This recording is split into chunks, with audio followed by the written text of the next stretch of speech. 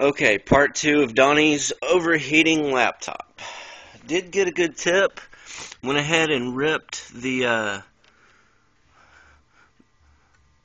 cooling system apart here. Couple screws took it off. On the other side, it disconnected that. Pulled the fan up. Cleaned in there. There's quite a bit more dust than I thought there was. The main part was in this area here, which is now you can see through it. That's what I got out of it. So that's why it's been overheating.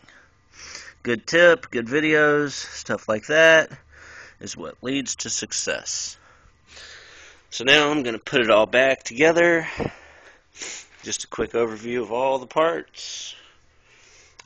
This wire right here, we've been having some trouble with it. And what it is, I believe it's the light that runs the webcam. I broke the little plastic connector piece off that slides it into the board, and where it connects is, let me see, flip that over right here next to the cap lock light. Let you know the indicator for cap lock. Well, there's two spaces here. I can't focus in on that, but right here on this side. And how I get them in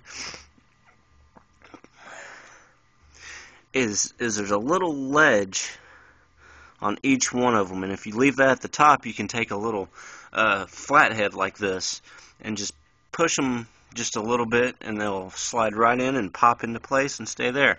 But I think that's what this is the light to the webcam.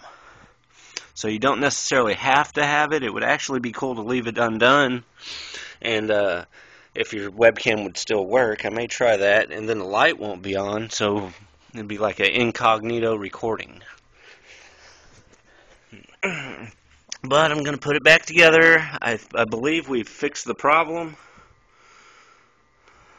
Seems to be pretty clean now. I blew it out. A lot of dust there. Yep. Alright. That's it. I did want to show how thin the keyboard is here. It's very bendable. I mean, I just like that. Anyway, okay. Hope that helps. Fix your overheating HP G60.